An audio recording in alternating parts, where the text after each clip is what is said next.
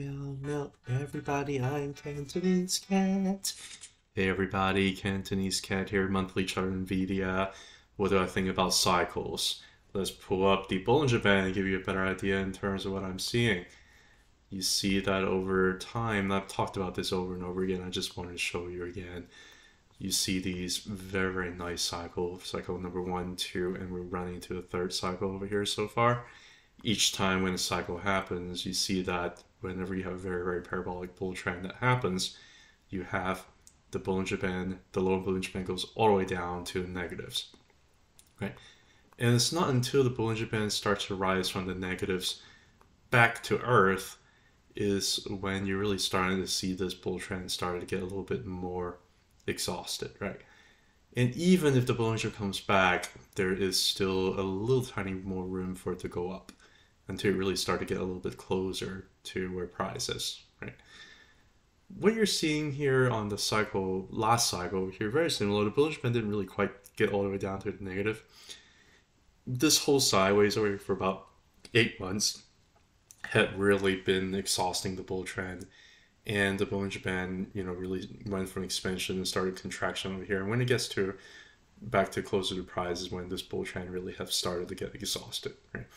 So where are we at this current bull trend that's been going for about 1.5 years? Let's look at it.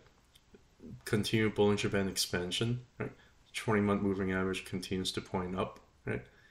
And the low Bollinger Band has all the way down to the negative. It hasn't even started to curl up yet. It's still pushing down to the negatives. This is how strong this current bull trend is. Based on what it has done in the past, there's really no reason to suspect that there's going to be a crash anytime soon, because you really would probably end up seeing some signs for a loss of momentum before that happens. I'm not really seeing loss of momentum based on Bollinger Band. I would really expect at least for Bollinger Band to start going from the negative to get back to where you can actually see it before I normally we get a little bit more concerned about it. If you look over at the whale institution, the red basically stands for whales, right? The green over here generally stands for retail. If you look over at the whale percentages, it's been really, really high, especially for the month of May. It's just been extraordinarily high. And whenever you have something like this, you're really thinking that the bull trend could continue a lot further. You look at the RSI on the monthly, you don't really see any bearish divergence. Price gone up, RSI gone up. There's still a lot more room for it to potentially go up. And as you can see that even though it's been overbought, it can stay overbought for many years. Even though you see some bearish divergence on the way up, you can see the price can keep going up on bearish divergence for years. So there's really not any particular reason for me to really get too concerned over here in terms of where we are in the cycle. Most likely there's going to be some continuation. We're going to talk a little bit about price targets here in a little bit. If you look at Ichimoku cloud, which is another way to analyze what stock could be doing, each time when you have a bullish cross, and this bullish cross on this cycle really dates all the way back to like 2013. This bull cycle went on for really like 5-6 years, which is absolutely insane. Whenever you have a bull cross over here, the price is like $4, and at the top of the cycle is around 70. It went on for about 6 years, and that bull run was just absolutely bonkers. And then you have the next bearish cross over here, and a bullish cross over here again, kept on going for about 2 years, went from the 50s to about the 340s, and you have now just had a bullish cross over here. Could potentially go on for another year or two, quite possibly so. You're talking about, if you're worried about any short-term correction, yeah, sure. Whenever price gets a little bit too far away from the blue line over here, which is the Tenkan or the conversion line, whenever price gets a little bit too far, generally you have a little bit of sideways to downward action, kind of get a little bit closer to that before pushing up further, right? Over here, we had the correction over here in April because price went way too far, way too fast on the month of March, and it's really got a little bit too far away from the blue line over here. April got really close, didn't really quite touch it, and then May say, okay, this correction is enough. We're going higher from there. The fundamentals are intact, they're growing. The PE ratio is actually not that huge in comparison to what the growth rates are. And yeah, I mean, we want to go higher, maybe a little bit of a technical sideways over here before going higher, right? These things happen when it gets too far from the blue line, from the Tenkan. Price goes sideways over a half a year, right? When the price gets too far over here, go sideways, right? No big deal. That's kind of what we did. Now we just end up pushing a lot higher now. Now, going back to the Bollinger Band, are you worried that the Bollinger Band expansion is just way too parabolic and that it's not sustainable? Well, look over here. You have candles number one, really 1, 2, 3, 4, 5, 6, 7, 8, 9 candles closing above the upper Bollinger Band from the year 2016. Right now, we have maybe a couple of Bollinger Band closer like above the upper Bollinger Band here, and then we cool down, and now we have another month close above the Bollinger Band, but it's not consecutive. Like so far, there's no reason to think that this bull trend is exhausted because there's just so much like overheatness going on here. Like we're just not really seeing that. So this actually allowed for a little bit more of a sustainable bull trend to continue to just push price up higher, which is very, very difficult for you to kind of wrap your head around because price went from like 100 to like 1,000 in just a matter of a year and a half, and a lot of people have been kind of left behind, and they're worried whether or not they're topping, whether or not we should go in. A lot of people are really worried right now, but I'm just kind of showing you. I think it's probably going to end up going higher, and there's a lot of support to kind of tell you that hey, I think we're going to be okay. I think things are going to be just fine. There's not really any warning sign right now in general for a really the best of class chip manufacturer or designer during an AI hype market, bull market. It can keep on going for like years and years, and it doesn't have to stop, which is kind of insane to think about. Especially the whales are all in. Like there's no really any big warning sign quite just yet, right?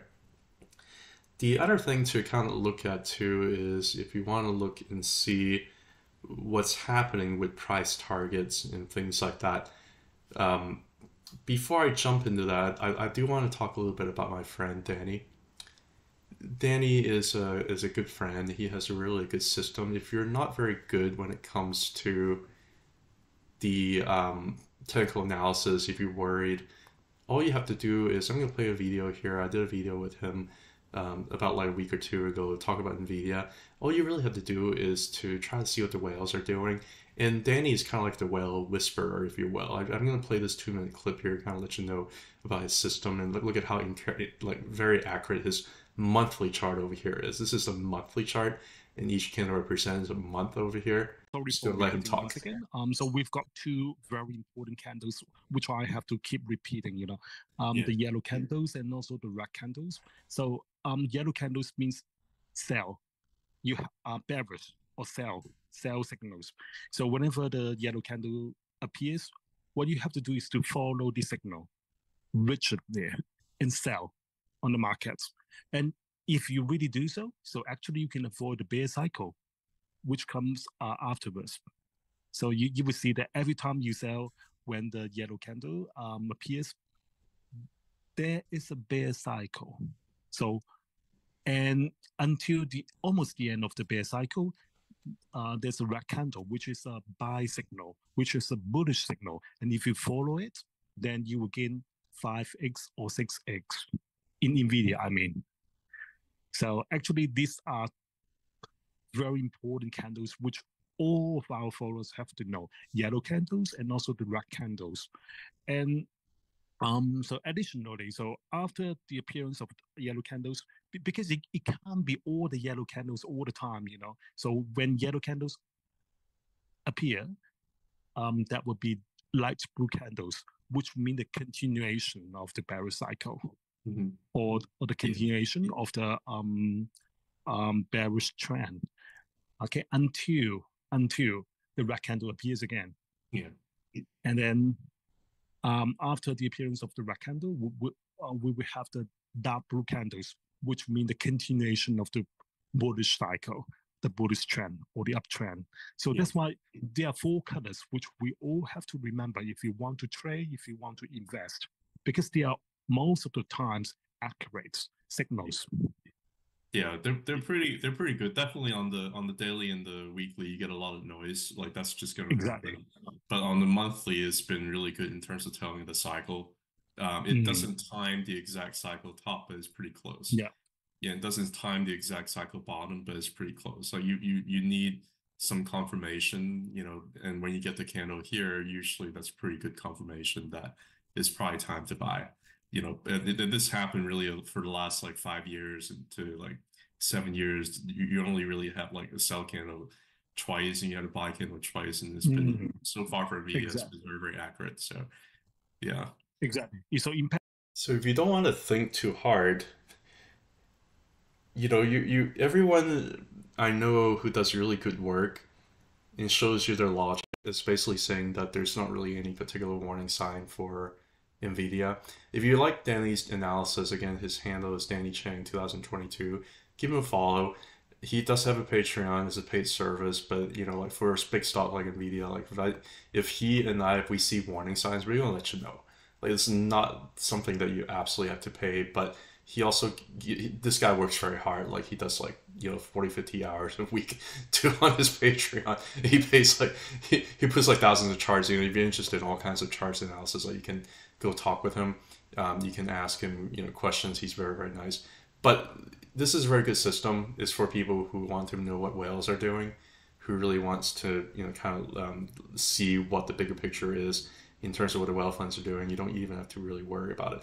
And this is on top of the fact that a lot of people will also study the fundamentals if they really know what they're talking about rather than just going off of price. Like a lot of people, Wall Streeters, go on CNBC, they don't really think, they don't really talk, they just talk like these nonsensical things based on, oh, the price just gone way too much, you have to have a correction.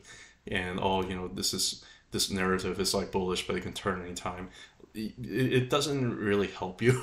I'm just trying to say like none of the stuff that they really talk out there is really like trying to help you.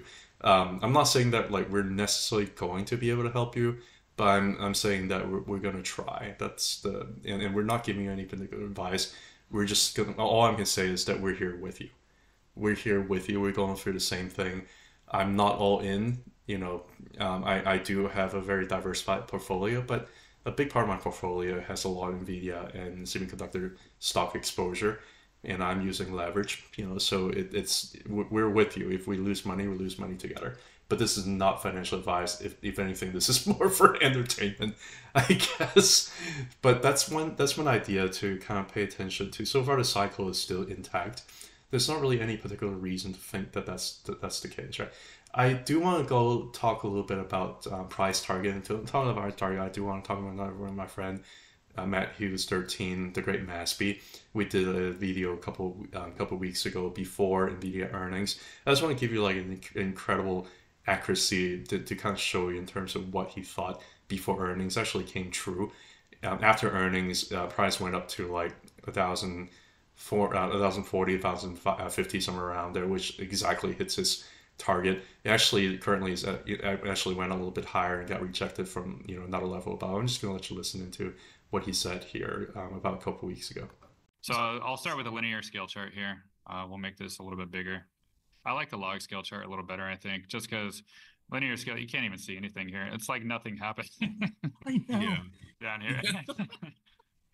Right, but what you can see perfectly hit is this orange line. It hit perfectly, and then it went back down here, and it broke. This bullish engulfing candle just broke through both levels, right? The angle and the orange line, and that's why it didn't really look back. And you can see it just back tested that 45-degree angle perfectly, which really kind of means that there's going to be a magnet to price up here around 1,040, right? So this probably will be the target for earnings. Really, 1,040 is what I'm really thinking, because the target hit, by the way, I find it to be absolutely incredible. It already backtested this zone. It even hit the top arc again too, right? Right there. Yeah. So it's really saying this is going to be the target, maybe even these arcs up above. Yeah. But this is just for the shorter term. We've been hitting some of these arcs about, and so we're getting rejected, just so you know. So if we go switch to log scale over here for NVIDIA. Now let's look some crazy targets on the log scale. Yeah. Well, log scale, I don't know if you guys saw my video I made like last year or something about like why NVIDIA is not going to go to 400, it's going to go to 700. And like, this is why it went to 720 because of this line. And you can see it did stall out there for a few weeks. I was expecting it to even come back and back test this really. Yeah. And that was going to buy more, but it never got to my level. So I never bought more. But Just looking at log scale, you can see how perfect the 45-degree angle has held as a support level the whole time. Even the blue line going across was also a magnet for price. And back here during COVID, it almost even successfully back tested the 45 as well. But also that orange line down here in the past has always been a support level, really, right? So it's just beautiful how this log scale chart really looks. Which really means ultimately it's an NVIDIA, is it NVIDIA or an NVIDIA? I don't even know. I don't know. NVIDIA. NVIDIA. But NVIDIA, yeah, which ultimately I think the longer term target, since this line looks like it's flipped to support now, it's so 700. It's going to serve as pretty important support. This stock is so strong that it couldn't even hit it. It tries, but it couldn't. This is how strong NVIDIA is. It's probably going to be these dark, which will be 1500, maybe the top arc, maybe like 2000. And I don't know if it'll get higher than that, but if it so 1500, 2000, right? It does. If these get flipped, then it's going up here to like 9,142, right? So that's 9,000. I'm not saying that it's necessarily going to hit the cycle, but if price gets above these arcs over here, around 1500 to 2000, that would potentially be the next magnet. Potentially. Assuming that this bull market keeps on going for 2, 3, 4 years, it's possible. You're really talking about a huge market cap for NVIDIA. But they keep printing money. Like if you look at the M2 supply, they're really reversing the quantitative tightening to now starting to have some quantitative easing now. Like they're not lying. Like this, pay attention to what they do, not what they say. It's pretty large. I don't know how long. Pretty large. In the future that would happen, but if you also look at the Ichimoku for all right, I'm gonna end right there. I just want to show you like some of the targets are possible. I'm gonna go back to my NVIDIA chart here, just kind of show you what I'm thinking. But again, if you enjoyed the analysis, the great Mattsby, Matt Hughes 13, he does have a course over here in the Gann. But I mean, I'm done promoting him. I don't get anything in return except for the fact that I'm a fan. That's all I got to say. If you look at the Fibonacci levels, trying to figure out what the potential price target is, there are a couple ways to draw it. You can draw it back here around the trade conflict.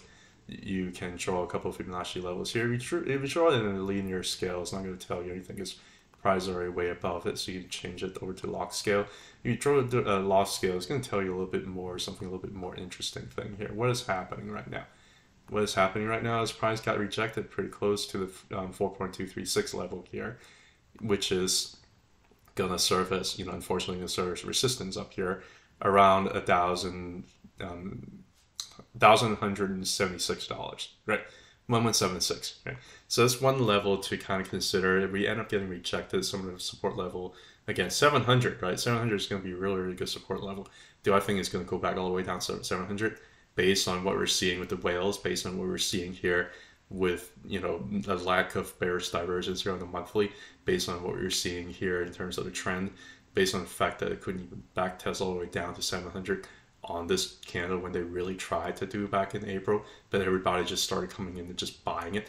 Probably not, right? So remember a couple levels, 700 strong support, if it gets there, I would buy like heavy. I'm not sure it was going to get there.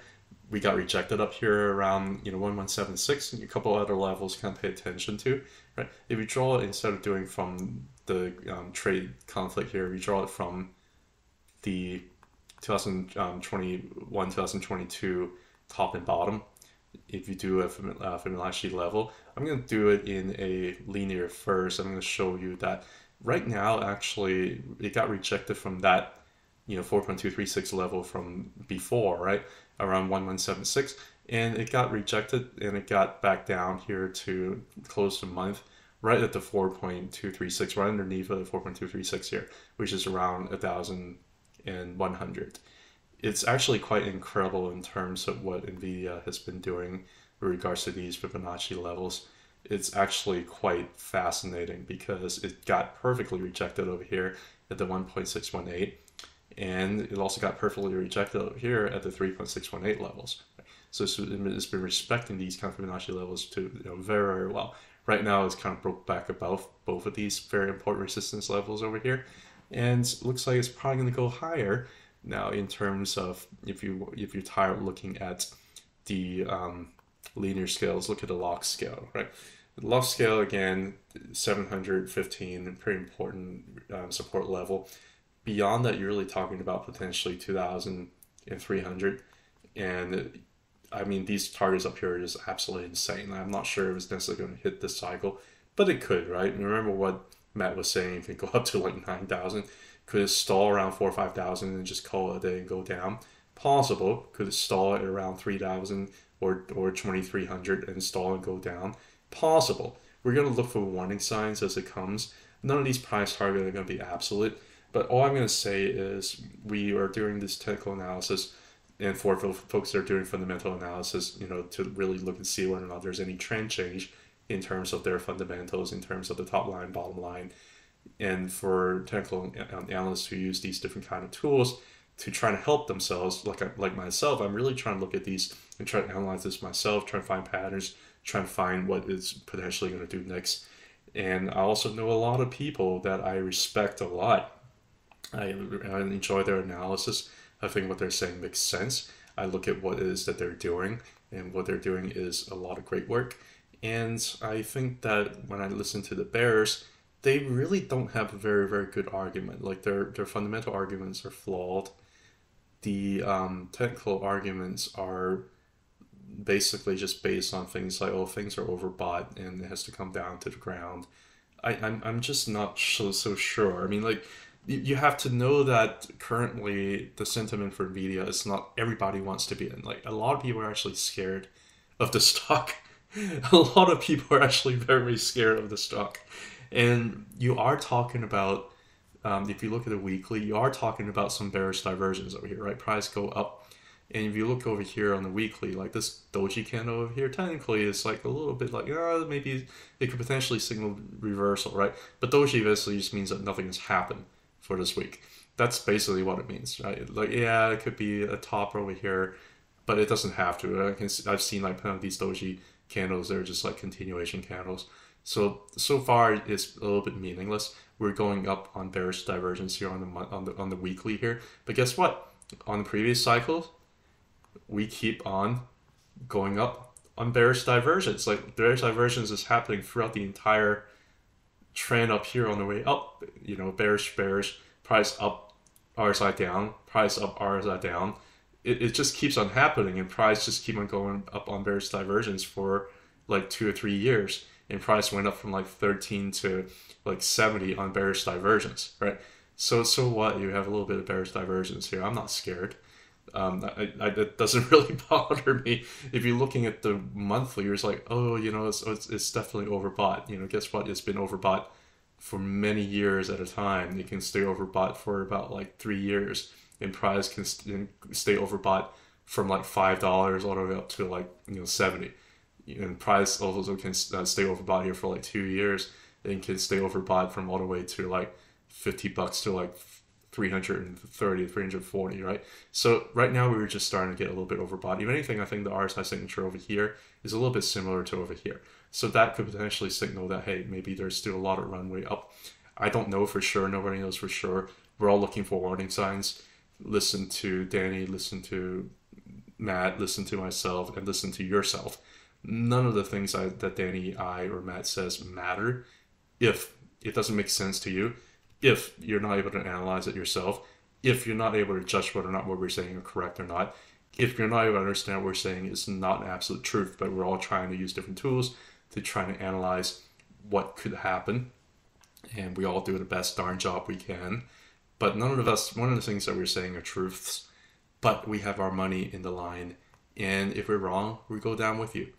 And if we decide to leave before we leave, or before we deleverage, we'll let you know. That's all. Have a good one. Bye.